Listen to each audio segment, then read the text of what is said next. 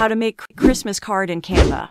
Today, in this video, I will show you how to create Christmas cards using Canva in the simplest and easiest way possible. Make sure to watch the entire video as I'll share a pro tip for consistently getting the best design. Christmas is quickly approaching, people have already started their shopping, and you want to increase sales of your product on Etsy. Since printable Christmas cards are always popular during the holiday season, you must include this product in your store to increase sales. Let's get started. First, we must specify the card size. I'm taking a standard size of 5 inches by 7 inches in custom size.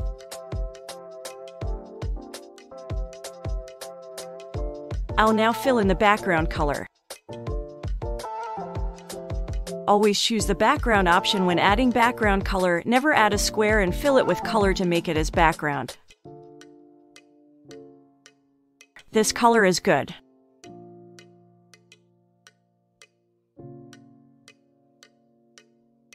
Now you must go to Elements and look for Christmas. Please ignore any spelling errors I may have made. If you're new to my channel and don't know how to use Canva, you can watch this video from the I button, where I explain how to use Canva, which will help you understand it better. Scrolling down in search of the desired element. I'm looking for the perfect element for my cards.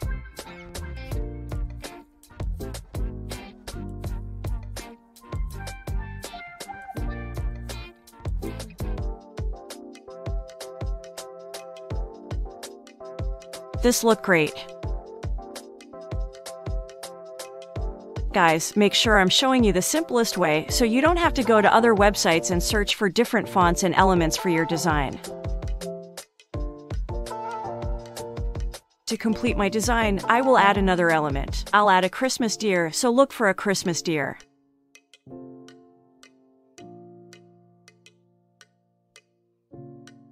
This element is very attractive. Let us include this. This does not seem promising, as you can see, so I'll modify the components to make it perfect.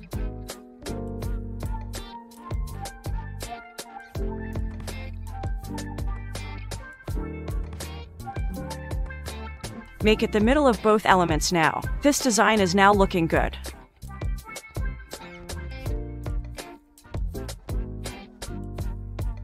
Adjusting these elements to achieve the proper position. One pro tip for you: always experiment with your design elements. You should never be satisfied with your first attempt. Keep trying until you get the best designs.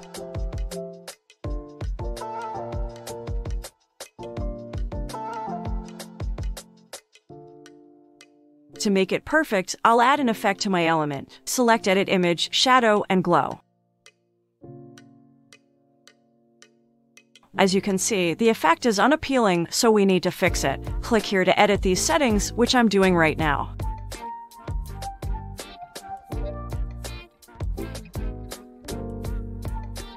It looks great now.